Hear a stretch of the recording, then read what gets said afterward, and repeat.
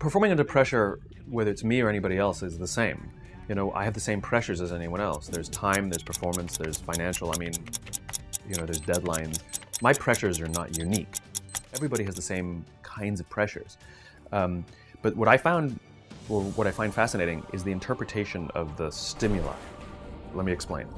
So I was watching the Olympics, this last Summer Olympics, and I was amazed at how bad the questions were that the reporters would ask all the athletes. And almost always, they asked the same question, whether they were about to compete or after they competed. Were you nervous, right? And to a T, all the athletes went, no, right? And what I realized is it's not that they're not nervous, it's their interpretation of what's happening in their bodies. I mean, what happens when you're nervous, right? Your heart rate starts to go, you sort of get a little tense, you get a little sweaty, right? You have expectation of what's coming, and we interpret that as, I'm nervous. Now, what's the interpretation of excited? Your heart rate starts to go, you're anticipating what's coming, right? You get a little sort of like tense. It's all the same thing, it's the same stimuli.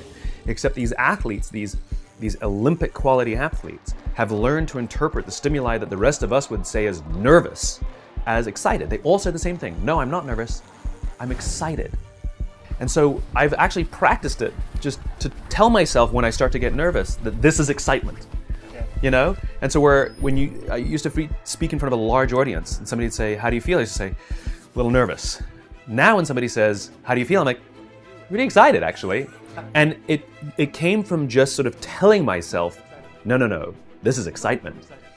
And it becomes a little bit automatic later on.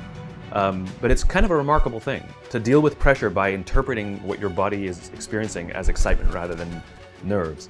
And it's really kind of effective. It makes you want to rush forwards rather than pull back, and yet it's the same experience.